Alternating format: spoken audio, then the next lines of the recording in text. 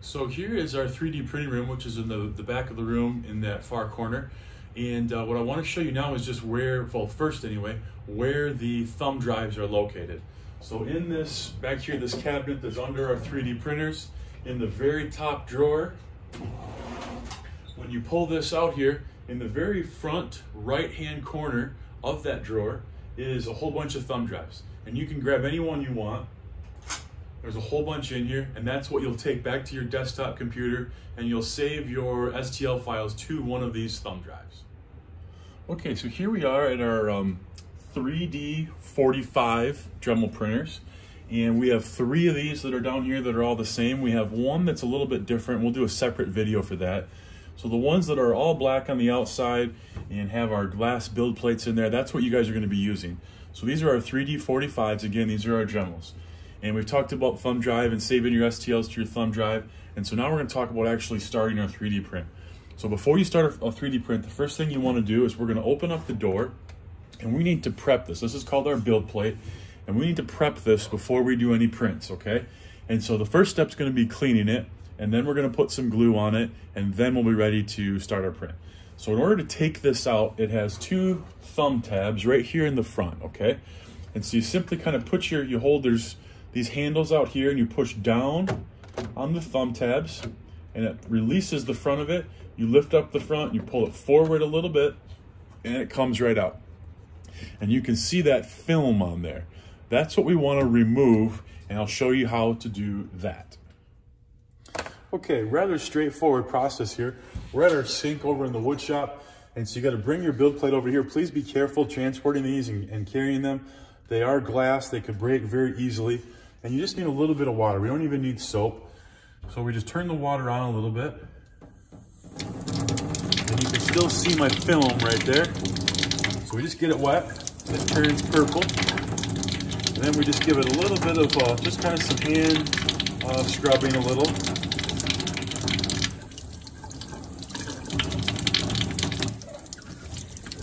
It doesn't take very long. And I've got all the purple off there now. And so then we're just going to use some paper towel over here, some of this brown stuff, dry it off really good, and then you are good to go to bring it back over to the 3D printer. Okay, we are back over here with our cleaned off build plate, and it's nice and dry. We have all the kind of residual glue off there, and so we're ready to start our new print here, okay? And so the first thing we want to do is back to our drawer over here where we had the thumb drives. And when we open that up, then we can see right next to the thumb drives are a bunch of these glue sticks. And it's called disappearing purple glue.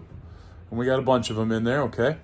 And all you're doing here is we want to apply a very thin layer of glue to where our print's going to be.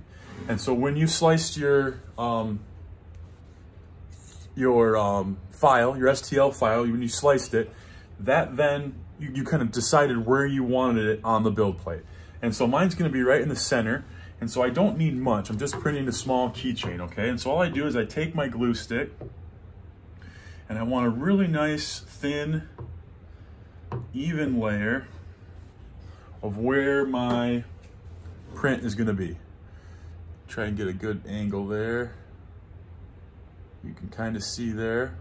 Don't need the whole thing covered, just where I'm going to be printing, all right? And then we take it to our 3D printer, back to our 3D printer. Let me spin the camera a little bit. All right, so I'm back at my 3D 45 where I took this out, and I just kind of reverse that process of taking this out. So I slide the back in first, okay? And then it's in there nice, and I kind of put my fingers underneath the whole thing and push it down until I hear that click where both of those thumb levers right there click back in. And now I'm ready to start my print. Okay, so here we are looking at a computer here, and I want to just show you the screen so that you can see I have a File Explorer file opened up, and I've got some files saved on there. And what I want you to see is this G-code one that's on there. So if I highlight that, I know it's a little hard to see in this video, but now I know what's saved on my computer, right? And so then you can see over here, I've got my thumb drive, and that's what we want to take out. I know I kind of talked about this in the other one. So we'll eject it. And now it's safe to take that out. And you don't have to do that. It's not the end of the world, but it's a good practice to do that. And so now I've got my thumb drive, and you guys just won't necessarily look like this Army one. You know, it could look like all sorts of different options, the ones that are in our drawer. But this is what you want to take back to the 3D printer. Okay, so now we're ready to actually do our print here. So I've got my thumb drive, and there's a couple things over here on the right-hand side. I'm just going to kind of spin this so that you can see it on the camera. First and foremost, there's a switch right here. So if I go ahead and flip that on, and I can, while that's kind of booting up, I can also, the thumb drive goes in the front. So I turned it on, and then right down here next to our touch screen, we've got a thumb drive, so I can put my thumb drive in there. And now I'm just waiting for this to boot up before I start my print.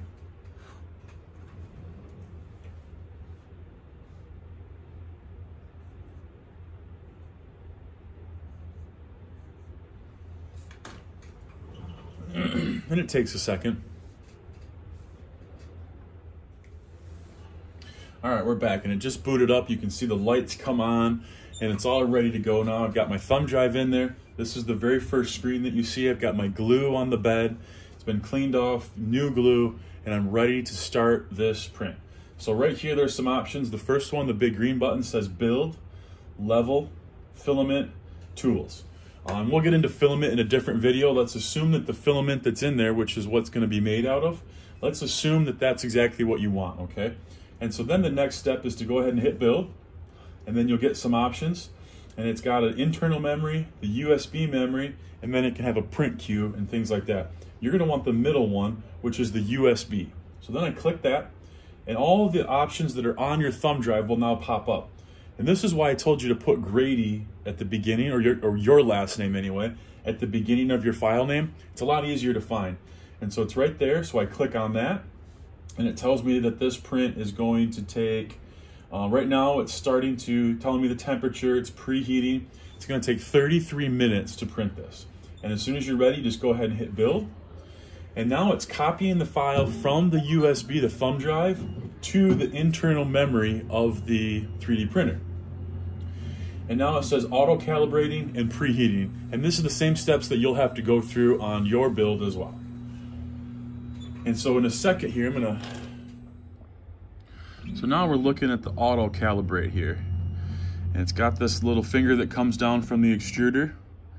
And what it's doing is touching off on the plate, making sure that it's nice and level. And it's gonna do that all the way around.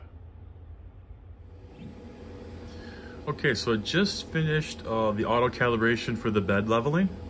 And so now it is in just the preheating phase, okay? And we got a long way to go. It says that the nozzle temp is at 27 degrees Celsius and it needs to get to 205. And that our platform temp is at 38 degrees and needs to get to 55 degrees Celsius. And so we've got a lot of building to do here. And so I'm gonna go ahead and pause the video and we'll come back once it gets closer. Okay, we're back here now. I got a little distracted. You can see that it got up to temperature, so it's running at 205. The bed is at 55, right where it's supposed to be. This is telling me how many minutes are left. You can pause or stop. But if you do pause or stop, that might really cause a problem with your print. And so what I want to show you now is, as soon as it gets up to temperature, it automatically starts its print.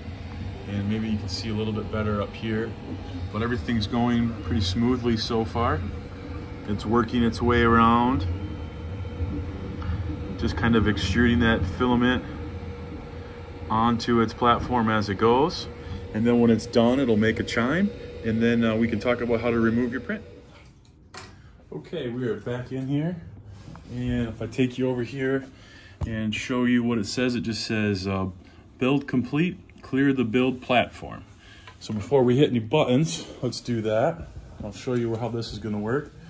So we've got, go back to our cabinet over here. And in this top drawer again, we've got these little scrapers, okay? So then we open our door just like we were when we cleaned the glue off. Use those thumb tabs. And we can remove our build plate. All right, so there's a little name tag.